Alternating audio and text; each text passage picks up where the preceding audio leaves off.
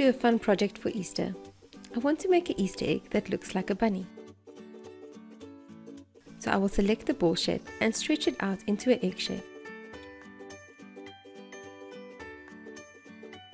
I will box select the top half and stretch it out with my arrow, then shrink it with my scale handle. I will do the same with the top faces. To create the ears, I will first add a mirror through my egg. Then add 3 blobs of material on top. I will box select the middle part of the ear and enlarge it. To shape the ears, I will select the 3 front faces of the ears while holding in Control, then push it back slightly. Then I will select the top face and shrink it with my scale handle and pull it forward slightly.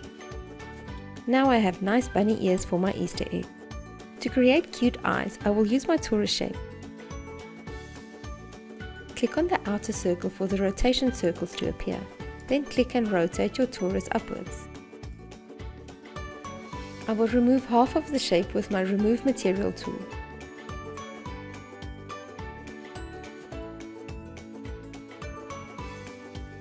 Use your arrows and scale handles to size and position the eye. Remember to go to a side view to check that the eyes are attached. You might need to rotate it a bit. Remember to check from all sides. If you are happy with the eye, you can copy it over to the other side. Select the eye, then while holding in Control, click and drag the copied eye over with your arrow. Then rotate it as well. To make the nose, I will add a blob of material on the side. I will shrink the bottom face and push it up.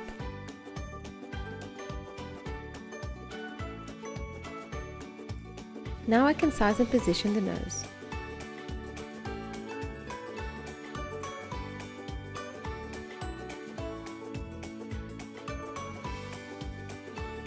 The last piece we need to make is the mouth.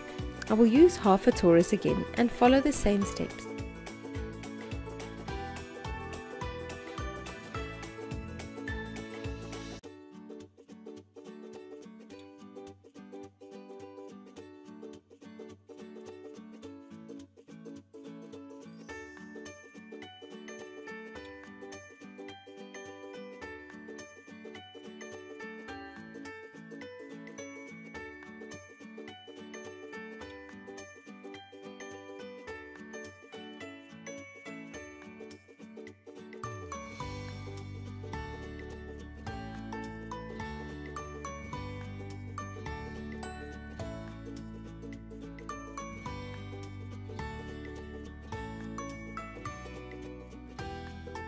I am done shaping my Easter egg, so I will give it a name and head over to Style It where I can give it some color.